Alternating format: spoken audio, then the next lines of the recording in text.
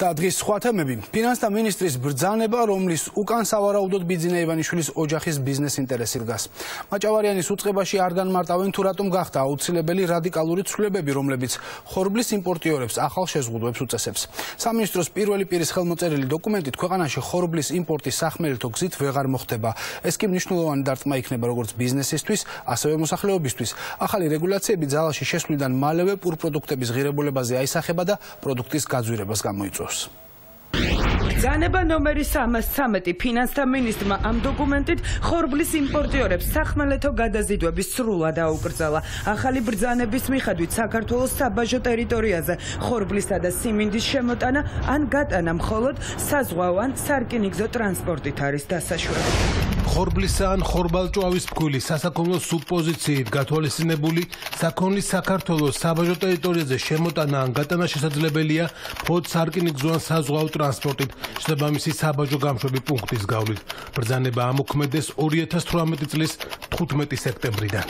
ფინანსთა მინისტრის ახალი ბრძანება ბიზნესმენებს უწყებამ 21 აგვისტოს გაუგზავნა, თუმცა მეორე დღეს მაჭავარიანის უწყებამ პოზიცია შეცვალა და კიდევ ერთი ბრძანება გამოსცა.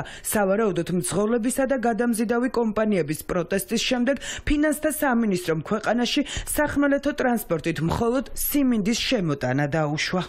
სიმინდიც იყო შეტანილი, ერთ-ერთი სახეობა, რომ სიმინდიც იკრძალება. ალბათ ეს უკვე ცოტა ჩემთვის გაუგებარია, ერთ-ერთი ერთი ბრძანება იწერება და რამოდენიმე დროის შემდეგ მეორე ბრძანება იწერება. ვითხოვთ განმარტებებს ფინანსთა მინისტრისგან, რატომ და რის საფუძველზე მიიღო ეს გადაწყვეტილება. კერძო იმპორტიორები, რომლებიც წლებია ამ ბიზნესში არიან, განმარტებებს ითხოვენ, ამბობენ, რომ ახალი რეგულაცია ხორბლის და პურპროდუქტების ფასს გააძვირებს. კომპანიებში ათასობით დასაქმებულ ადამიანს კი სამსახურის გარეშე დატოვებს.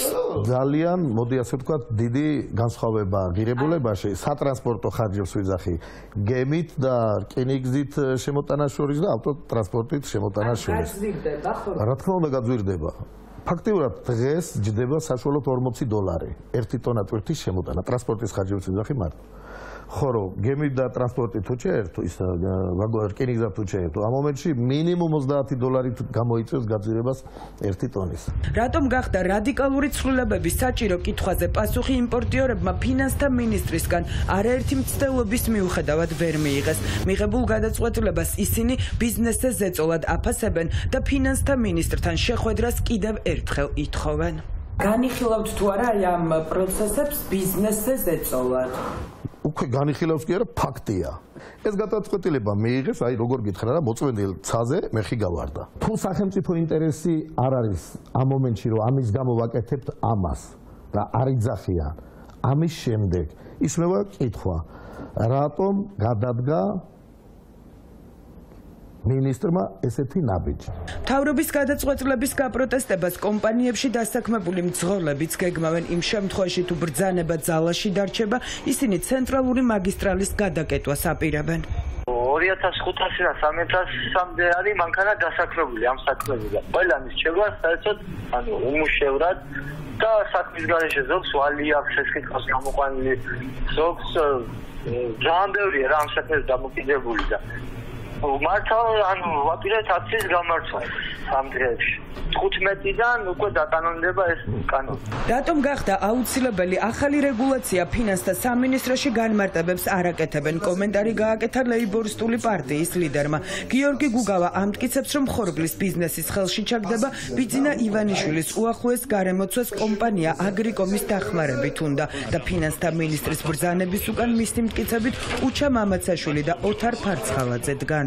ფინანსთა მინისტრმა ამ გადაწყვეტილებით მთლიანად მონოპოლიურად ეს ბიზნესი ხელში ჩაუგდო სწორედ ივანიშვილის საყვარელ დეიდაშვილ უჩა მამაცაშვილს და ბოტასების ქურდ ბატონ ფარცხალაძეს. მთლიანად ტვირთები გადავა ამ შემთხვევაში ფოთის ტერმინალზე, რომელსაც სწორედ ეს მაფიოზური ჯგუფი აკონტროლებს.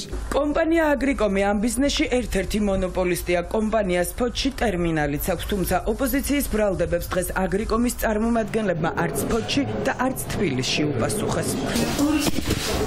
ხორბლის იმპორტზე ვინ უნდა გითხრათ? თქვენ მითხოთ, ხო მენეჯერი ხართ ამ კომპანიის? ახალი რეგულაცია ძალაში 15 სექტემბერს შევა, მანამდე კი იმპორტიორები ფინანსთა მინისტრის ბრძანებას სასამართლოში გაასაჩივრებენ. პარალელურად კომპანიებში დასაქმებული მძღოლები აქციებს აანონსებენ.